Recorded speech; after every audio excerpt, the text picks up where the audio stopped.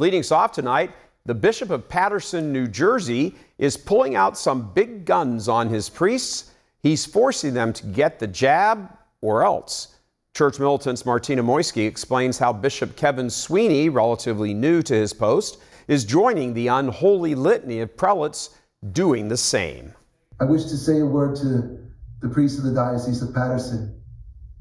Thank you for your yes to Jesus' call. So went the thanks of Bishop Kevin Sweeney a year and a half ago when he became the new Bishop of Paterson. But Tuesday he issued a strong-arm missive to the priests of the diocese, quote, encouraging them to get the jab and making it clear it was one step short of a mandate.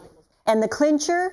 The bishop suggested unvaccinated priests might not be able to remain in active ministry. This comes just days after leftist Bishop John Stowe of Lexington, Kentucky, forced 2 priests to publicly announce their unvaccinated status after Holy Mass. The bishop has asked that Father David and I, Father John, I'm speaking for Father John, make an announcement that we are not vaccinated so people could decide if they want to attend masses that we're celebrating. Cardinals are also waving big sticks and promoting the jab.